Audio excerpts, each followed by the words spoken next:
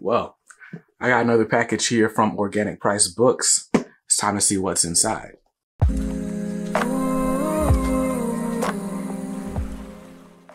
What's up, guys? BJ Kicks here. I buy comics, I read them, and I review them, all for your viewing pleasure. If you're new here, welcome. If not, welcome back. Now, on this channel, I talk a lot about comic books. We do unboxings and reviews, really everything in between. So if you're interested in that type of content, consider subscribing to the channel.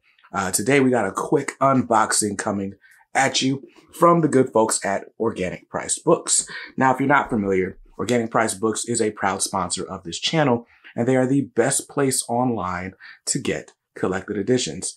Trade paperbacks, oversized hardcovers, omnibus, box sets, it's all there. It's all at great prices with the best shipping in the game and awesome customer service. So if you're looking for collected editions, go to organicpricebooks.com.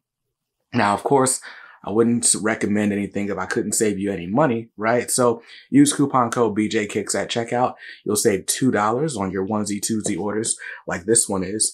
Or if you're placing a larger order, 3 books or more, use the coupon code BJKicks, ship it together. That's going to do 2 things. First, and probably most importantly, it's going to save you 5% on your entire order, which really adds up. If it's a $100 book, you save $5.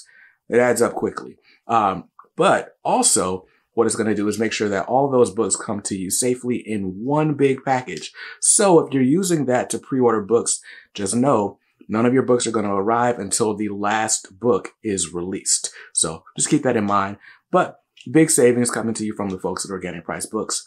Thanks for sponsoring the channel. Now, let's get into this box. As you can see, it's a little bit of a smaller box. It's a lighter box. I can hold it pretty easily. So let's get into it. I'm actually really excited about this. This is going to go with another book that I've shown off very recently. So, whoops, just hit the camera. Great packaging, as always. Let's get inside here. Boom, boom, boom. Man, this is super bright orange. Some of you watching other people's videos, you probably know what this is already. But let's open it up.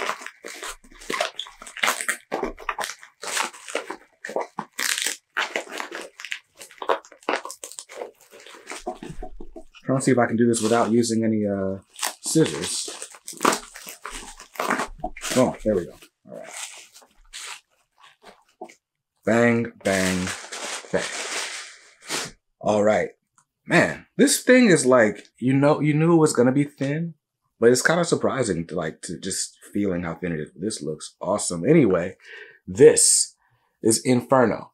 This is Jonathan Hickman's Inferno. This is the final 4 issues of Jonathan Hickman's X-Men run, basically. It's a brand new a separate mini series that is meant to be read. It takes place long after, well, not long after the events, but after the events of House of X, Powers of 10, and Jonathan Hickman's X-Men run. As a matter of fact, maybe I should just pull those both out. All right, so as I was saying, Inferno is the latest in Jonathan Hickman's and the final little entry into Jonathan Hickman's X-Men world building that we've been getting since back in 2019 when House of X and Powers of 10 started, which I've got right here. This is this Mark Brooks DM variant for House of X, and you'll see I'm trying to keep that theme going, right? So anyway, after House of X and Powers of 10 and all the great things that are revealed there, this, by the way, is the series that got me into comics. This series is the reason I have a pull list. Anyway, House of X Powers of 10 ends, and that starts the Dawn of X, which, among a bunch of other titles, brings us this. X-Men by Jonathan Hickman. This X-Men run ran 21 issues, and it included 3 issues that were a part of this crossover. The 10 of Swords. 10 of Swords, it's hard to say what it was without spoiling it, but basically, it was an excuse for all the X-Men books to cross over and introduce some new elements to the Krakoa era of storytelling, not the least of which actually. I won't spoil that. Let me know if you want like a Ten of Swords review. I think what I'm going to do very soon after I finish filming this is like a full-on Hickman X-Men retrospective, just kind of reviewing all of it, because what's really cool about all of this is I read it all. I read it all as it was coming out in single issues. Hickman's X-Men is the first time that I got collected editions where I'd already read them. So anyway, House of X Powers of 10 leads to Hickman's X-Men, which leads to, well, includes Ten of Swords about 3/4 of the way through. Hickman's X-Men ends. During the end of Hickman's X-Men run, we kind of start a new era for Krakoa. There's another Hickman X-Men title already out, or another X-Men title, excuse me, by Jerry Dugan. I think there's like 10 issues into that run right now.